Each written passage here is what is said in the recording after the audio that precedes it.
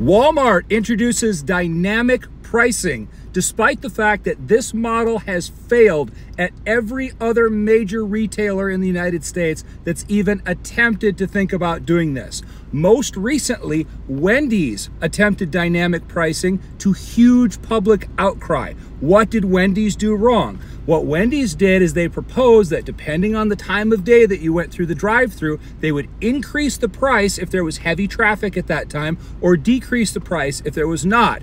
Now, what people really figured out is they weren't really going to decrease the price per much, but if you went through during rush hour, say lunch, dinner time, that then they were going to charge you a much higher rate just to go through and get your burger and shake. So, huge public outcry. Wendy's heard the customers, got smart, decided to drop the dynamic pricing model.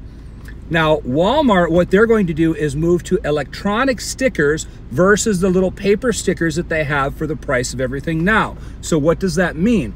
That means if it's a 100+ degree day outside and you go into Walmart to the cold drink area, you can bet that all of the prices are going to be hiked up because they know that you're going to need a cold drink that day.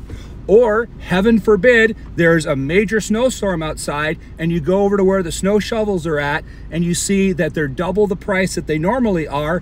That's what we're leading to and talking about, and people are really upset.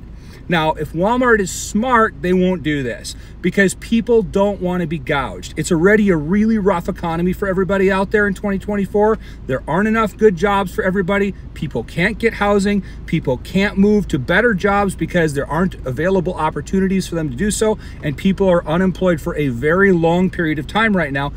And in addition to all that, inflation is ridiculous and everything is horribly expensive compared to where it was just a few years ago. So Walmart, the place where most people go because it's the cheapest place to get most goods, even though most people don't like Walmart because of the way that their stores are run, the way that they treat their employees, and the way that they already tend to gouge people, they're going to try to push this even further and try to take people and say, if this is something you really need that day, we're going to charge you more for it. I think it's a huge mistake and I don't think that they should do it, but I don't think that they'll listen. What do you guys think?